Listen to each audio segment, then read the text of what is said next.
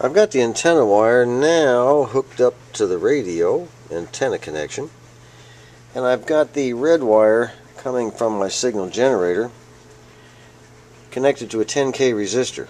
The other end of the 10K resistor I have hooked to just a regular gator wire. Now the gator wire I formed into a loop, and I've got it wrapped around the first IF can, and I'm being careful not to have the other end of that gator wire touch anything metal, because when I send a signal from my signal generator through the loop, I don't want it to be grounded out to any part of the chassis.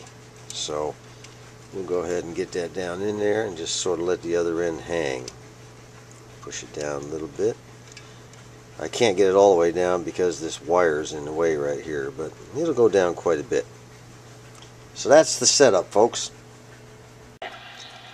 That's where it stands, and perhaps, 313 has never been a perfect frequency. It's been controversial, but that's what made it a great frequency. We would go up to that line and be careful not to stick our toe over it. What you're listening to here is a single sideband conversation being tuned in by this Philco AM radio, and I'm doing it by taking 460 kilocycles, and running it down the wire, and I'm beating the frequency coming in with the 460 kilocycles, which reestablishes the carrier, and it is now coming out of the radio, almost understandable.